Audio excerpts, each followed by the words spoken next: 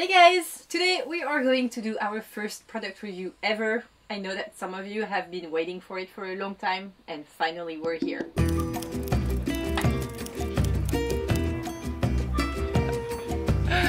I look so dorky! This is awesome. If you are new to this channel, my name is Sophie. 6 months ago we left Stockholm to go sail around the world, and ever since I've learned a thing or two about seasickness. Mostly that I'm really prone to it. When I stumbled upon the boarding rings, I knew I had to try them. So with no further ado, we are going to review the boarding ring, aka the seasickness glasses. When you buy the boarding ring, they come in this beautiful little box, and they are a device that you wear as a pair of glasses, and that is supposed to annihilate seasickness. And this is what the boarding ring says. Adult glasses are very large and can be used over ophthalmic glasses or sunglasses. It is good to know that the usage is short. If the glasses are worn as soon as a risk of seasickness is felt, without waiting for any spasm, of course, that's what it says. And overall, if the glasses are removed as soon as you feel good. Troubles with space themselves from each other's until the complete ability to stay in immobile, meaning that you don't need it anymore. Also, this little pamphlet here states that boarding ring has been tested on a population of men and women and presented 95% of efficiency. That's it, guys. This was the device that was going to cure my seasickness and make my cruising life so much better and easier. Ha! My first contact with the boarding rings was in Cherbourg. We were at the chandlery and I found them at the chandlery and I looked at them. What are these? Turn to the side. I think they're very stylish to begin with. I feel on at the top of my femininity. So weird.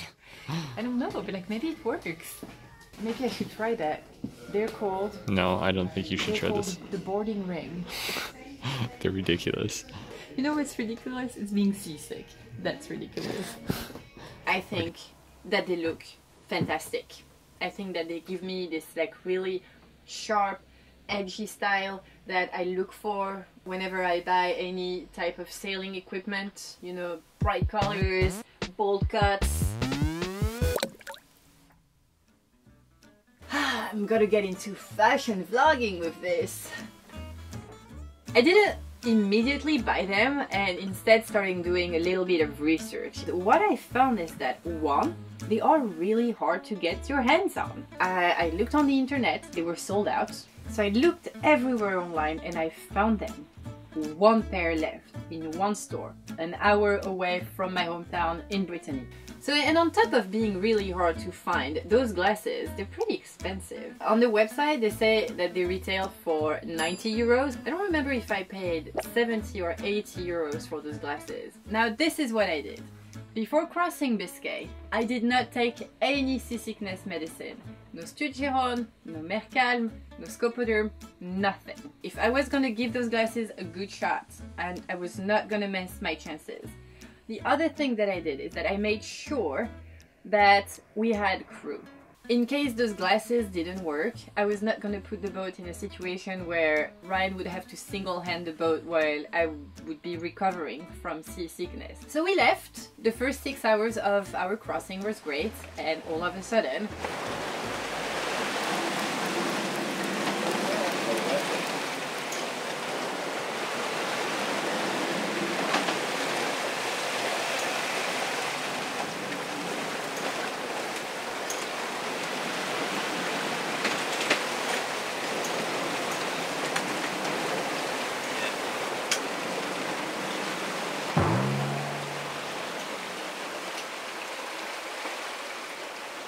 This is the time where I would take the helm and stare at the horizon and drink a little water and make myself a little food and try to calm myself down and breathe. But I'm just gonna try to see if those glasses can bring me back from the dead. That's not working well for you, eh? It's I'm not giving up yet. I'm not giving up yet. This was a hard test. That was combat conditions. I mean, this was like, yeah, this was rough. I'm not sure that you are supposed to expose yourself to like crazy, intense rocky seas. Yeah, those waves from the beam, they're not friendly. I mean, it's quite nice up here, though. Like, until we get into the med, I think that's how it's going to be, baby.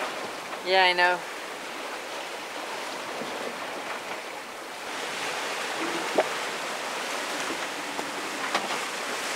It is very choppy, and I have to abort. I have to abort mission. Because otherwise this passage is gonna turn like hell for me. And we still have 48 hours to go. I am not giving up on those glasses. I will do other tests to complete the review. Alright. That's it. Those didn't work. I put a patch of scopoderm on and we finished our crossing of Biscay. I was feeling much better with scopoderm. I was really disappointed, but I am not the type of person to give up. We are now in Galicia and we are about to go on a day sail between one of the rias around La Coruña. It was a 5 hours passage. Now again, I took no seasickness medicine. I made sure that I was well rested, that I had eaten, that I was well hydrated. We left the RIA. As soon as I started to feel the first sign of seasickness, being a little drowsy, being a little cranky, being a little nauseous, I went down, took my seasickness glasses, and there we were. Let's keep an eye on that dinghy up there too today. Oh yeah.